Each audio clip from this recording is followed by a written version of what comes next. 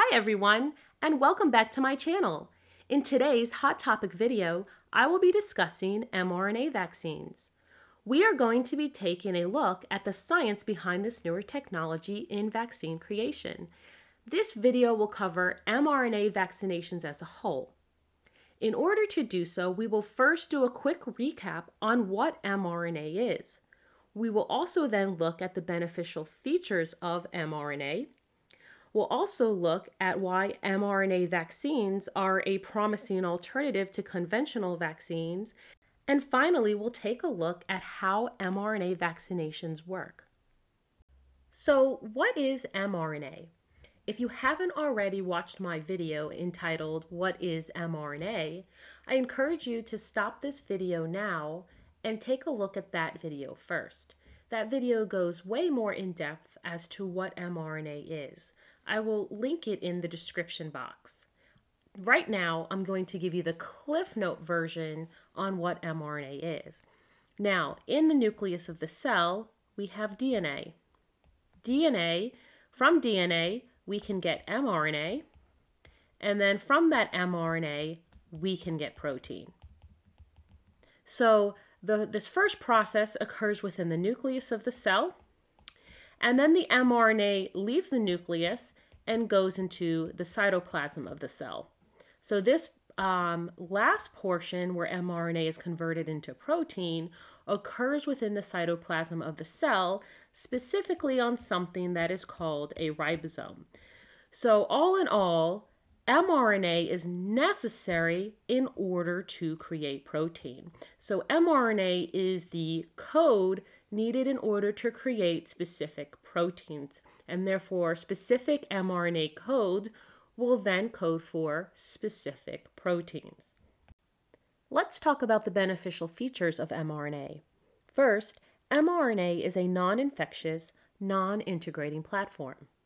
This means that there is no potential risk of infection or insertional mutagenesis. mRNA by itself also doesn't last very long as it is degraded by normal cellular processes. Delivery of mRNA to the cells can be made more efficient by formulating mRNA into carrier molecules.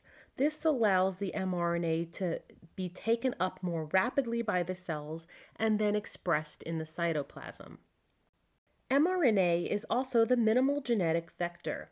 This allows it to evade the immune system, and therefore immunity to the mRNA itself is avoided.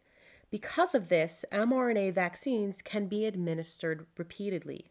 And finally, mRNA vaccines have the potential for rapid, inexpensive, and scalable manufacturing.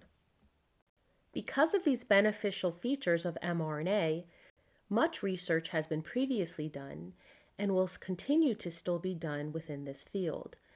The mRNA vaccines have a potential to solve many of the challenges that we have had in vaccine development for tricky viruses and also perhaps even for cancer. In this video, I am just highlighting the overall use of mRNA vaccines so that you can get an idea of what they are and how they're used. However, I'm going to link in the description the PDF for the paper that I used in order to help me write this. And if you're interested in learning more about this and going more in depth into the world of mRNA vaccinations, you can go ahead and read that paper. Let's take a look at why mRNA vaccines are a promising alternative to conventional vaccines. Conventional vaccines being the vaccines that we already have and use in our daily lives.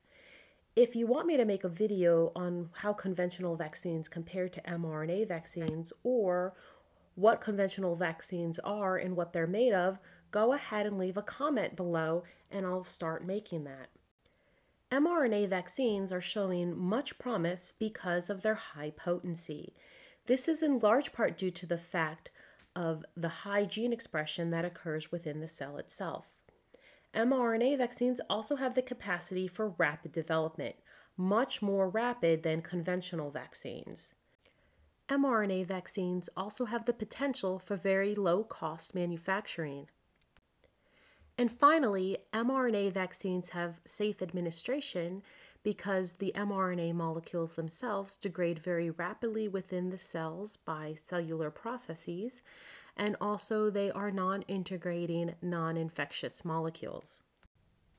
These are all reasons why mRNA vaccines are now being moved to the front line of vaccine development.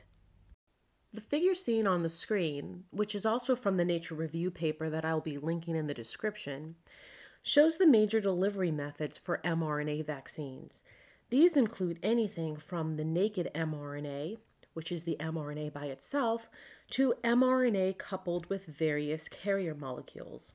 These various carrier molecules can help to increase the efficiency of mRNA uptake by the cell and also help protect the mRNA from being degraded before it enters the cell.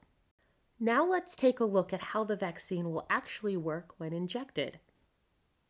First, the vaccine will be injected into an individual.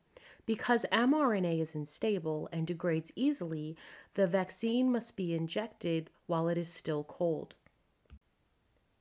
Once injected, the mRNA strands that are surrounded by carrier molecules to protect the mRNA from degradation will now be in the body and ready for uptake by the cells. The mRNA can then pass through the cell membrane and enter into the cytoplasm of the cell. Here in the cytoplasm, the mRNA can attach to a ribosome and be translated into protein. My video on what is mRNA goes into more detail as to how exactly this protein is made. Once the protein is made, it can then either be secreted from the cell so that it ends up on the outside of the cell, or it can be incorporated into an MHC in the surface that gets displayed on the surface of the cell. An MHC molecule, or major histocompatibility complex, is a molecule that is recognized by the immune system. The protein that the mRNA codes for is some sort of virus protein, usually a surface virus protein. This way, these proteins are going to be foreign to the body. And either way, whether the protein is secreted or displayed on the MHC1 here, either way, the body is going to mount an immune response to this. Now that gets pretty complicated and involves things like B cells and T cells. I do have a video on B cells if you're interested to see how that works.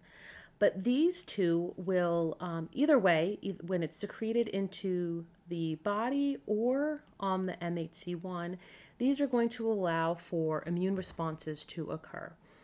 And ultimately, what's going to happen with these immune responses is that antibodies are going to be made against the protein. Okay, so antibodies are going to be made against the protein that was formed from that mRNA. And so the body is going to have all these antibodies within the body against that specific protein that was coded for by that mRNA. And then what's going to happen is if the body then encounters that virus itself, it's going to be able to already have those antibodies within the body so that it can neutralize that virus as it comes in. Now, my video on B cells describes this process a little bit better, much more in detail than I'm describing it here. You can take a look at that if you're interested in how the antibodies exactly are made. I also have another video on antigens and antibodies, and that video also explains the process of when these antibodies are made, what are they doing, okay? So it's really important that once these antibodies are made, the body has enough antibodies to be able to bind to these antigens and then neutralize it and basically be able to get the virus out before it causes any symptoms. This slide shows the paper, which I took most of my information from. I'll also be linking it in the description of the video. Just as a disclaimer, the images that I've drawn in this video are not to scale, but for educational purposes. Thank you for watching my video. Please don't forget to subscribe to my channel and click on the notifications so that you never miss out on a new video when I post them. Also, if you have any questions or comments, please make sure to post them below.